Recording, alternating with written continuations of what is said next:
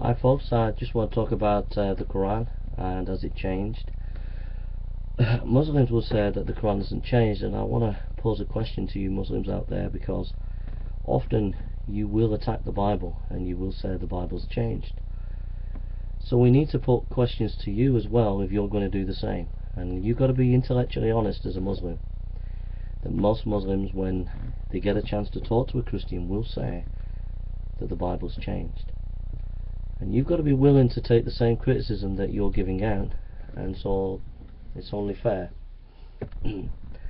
First of all, if you take all this information can be found on the website of Samuel Green and his YouTube channel, who is a scholar in Islam, and will give you the scholarly references to all what I'm saying.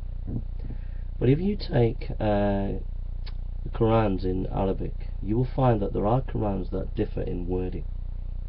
So that's one example where the Muslim scholars and Muslims are not being intellectually honest. Secondly, in the history of Islam, Uthman in Bukhari Hadith, using your science of Hadith, talks about he burnt the Qurans and made one standard Quran. Now, the Muslim explanation is that there were different pronunciations, arguments for pronunciations, and one doesn't doubt that that's in the Bukhari text.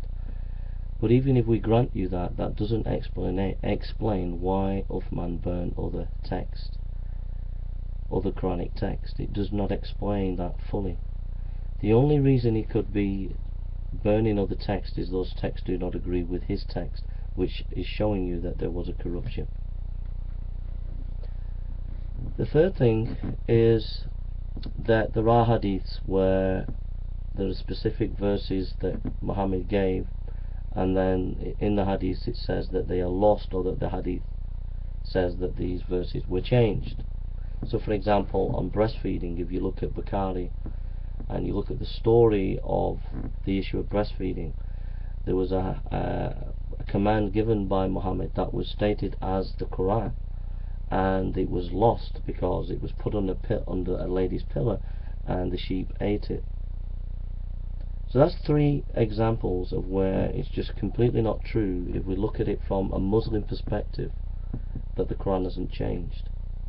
It has changed, and you have to be intellectually honest as Muslims and deal with that fact.